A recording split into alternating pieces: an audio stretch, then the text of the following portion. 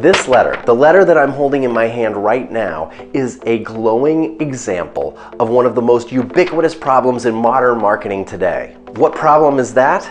The problem is the left hand has no idea what the right hand is doing. Now internally, it's almost impossible to spot examples of this in your own company. It's really hard to see the siloed departments or the shape of the org chart and the effect it has on your customer or client.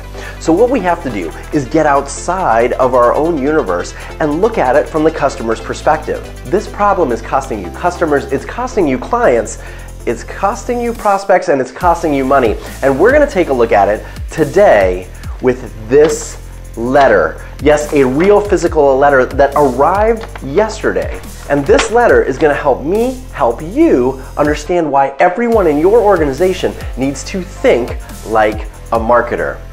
But before we dive in and really understand what's in this letter, I need some coffee and my morning walk.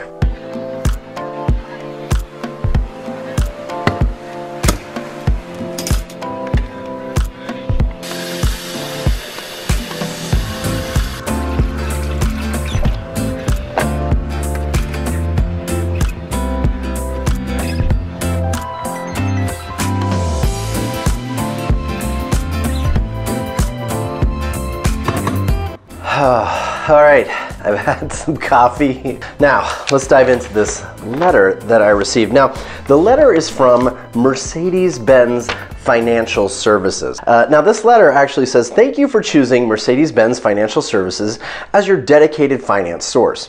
Our records indicate that your lease will expire on February 14th, 2018. We understand that you will be returning your vehicle and have enclosed information to guide you through the return process. We encourage you to carefully review the enclosed material to understand your lease end responsibilities. And it goes on blah blah blah to tell me about an inspection and termination obligations and repairs. And this letter is from Nancy Alvarez, the lease maturity management team, I guess, with no other enclosures than this one piece of paper.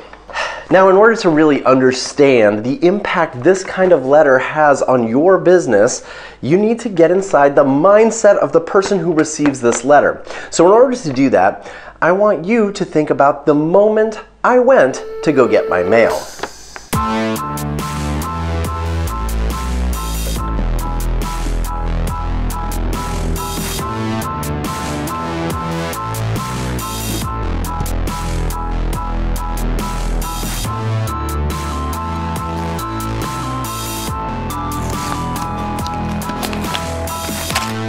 Now let's stop right there. The moment this letter arrived, I wasn't thinking, hey, my lease is maturing in 2 months, maybe I should go and buy a new car. I was not even thinking about my vehicle.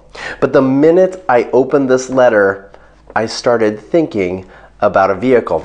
And the first question that popped into my mind wasn't, boy, I should get on this checklist of crap to do before I return my Mercedes. The first question on my mind is, what car am I going to buy next? Here's the flaw with this letter. Mercedes-Benz Financial Services is your right hand. They have sent me a piece of correspondence that's clerical in nature. They're inviting me to do exactly what's on the list to return the vehicle so that my lease ends in a timely and hospitable fashion. Now, the left hand, the sales team, has no idea this letter's gone out, because if they did, they would have called me or they would have sent something along with this to try to get me into another Mercedes. I am now officially, the moment this arrives, in the market for a new Mercedes. Let me take you on a drive. Let's go to the beach in this car that I need to return in less than 2 months. And let me show you some caveman PowerPoint to explain exactly what's going on here.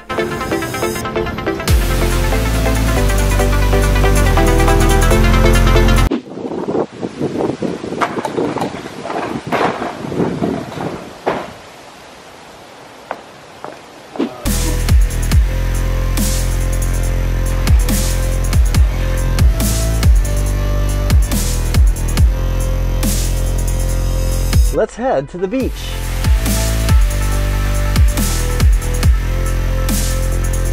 Now this morning, I wasn't planning on buying a vehicle, But I was immediately inspired to go on a journey I never expected and buy a new car. The first question I had is, what car am I going to buy? And as I drive even to the beach, I start looking for cars to add to my list. This is what's called active evaluation. We start adding and subtracting brands even mentally. We're not online even, I'm not Google searching, I'm just driving to the beach.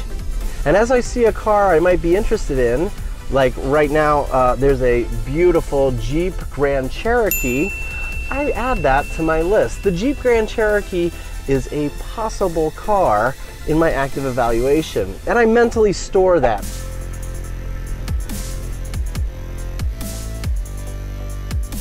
Now I haven't gone very far, but that is an Audi Q5. And I actually like the Audi Q5. In fact, 3 years ago, before I leased this very vehicle, we test drove the Audi Q5 and I kind of liked that car. I think we should add that to the list in active evaluation.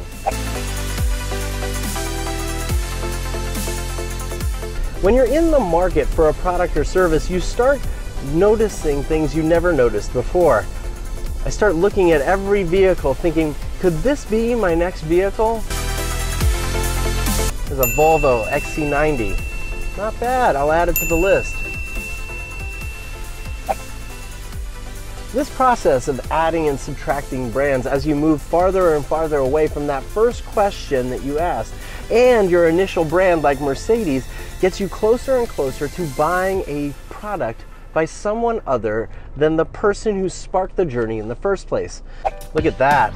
What is that? That was a Porsche Macan. I am definitely adding the Porsche Macan to my list. So at this point, I have quite a few brands on my list in active evaluation. I certainly have the Mercedes because I'm driving it. It was the first brand that came to my mind because they sent the letter, but they didn't do anything to capture me and keep me into their circle, to keep me in their loyalty loop. Instead, they've sent me out, even just to the beach, where now I'm exploring lots and lots of other brands.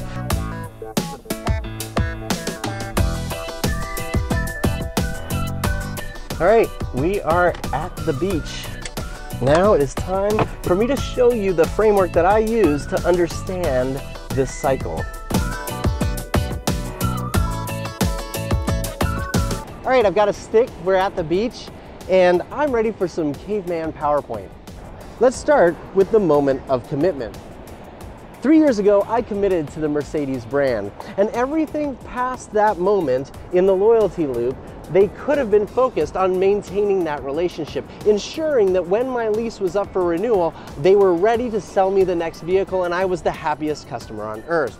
Instead, what they did over the course of this relationship is nothing. They sent me a bill. And the time in which they are about to get me into a new vehicle is called the moment of inspiration. The minute I picked up that letter out of the mailbox, they inspired me to go on a journey I never expected to go on that morning. And instead of drawing me back right into a new commitment with Mercedes, they've sent me off on a wild goose chase, adding and subtracting brands I never would have considered if they had just sold me the next Mercedes. To me, it doesn't seem that hard to understand that they have my address, they know what car I drive, and they even know the exact date in which I'll be giving up that vehicle, and they did nothing to retain me as a customer. The left hand doesn't know what the right hand is doing. That's enough caveman PowerPoint. Let's go back to the office.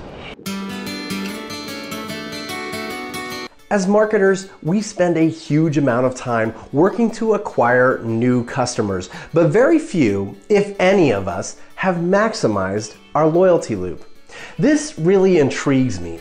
So over the next 52 weeks, I'll be exploring the loyalty loop.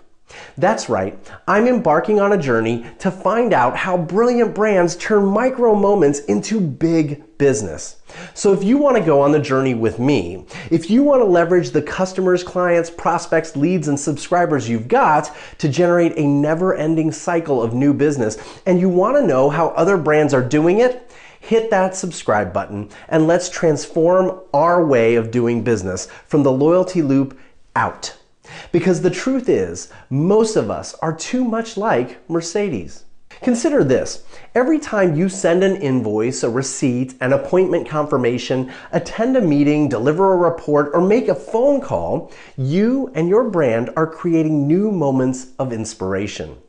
That's right, your invoice may in fact send your client on a journey to seek out a new provider. Your voicemail may prompt a customer to call a competitor. Your email newsletter may send a subscriber on a journey to buy something you never intended. And this is what's fascinating. So let's help Mercedes solve their loyalty loop problem. What could the fine folks at Mercedes-Benz have done to keep me in their loyalty loop? And while you're thinking about that, maybe it's time we all look at our transactional communications with our customers, clients, prospects, and leads. Maybe our own business has a blind spot. Maybe you're creating moments of inspiration and you don't even realize it's happening. A blind spot, just like the one we've uncovered with this very letter in the very first episode of The Loyalty Loop.